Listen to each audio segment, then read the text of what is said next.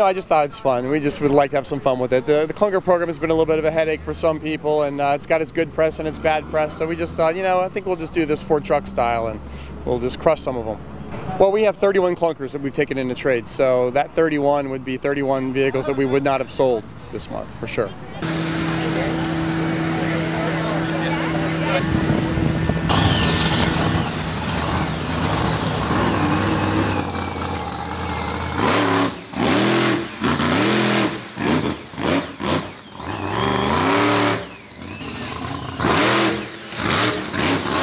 What's funny is I drive down the interstate and people get in my way, and I was like, they don't understand, I crush cars for a living. Oh, it's 5 gallons to the minute. That's the truth, really. It runs off of methanol and it burns about 5 gallons a minute. A real gas guzzler. A real gas guzzler. Alcohol guzzler.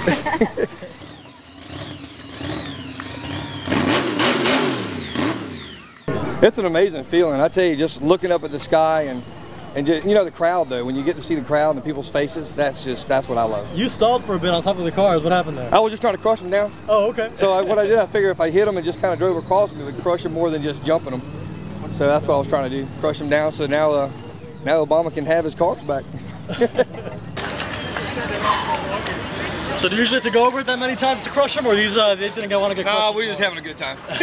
Okay.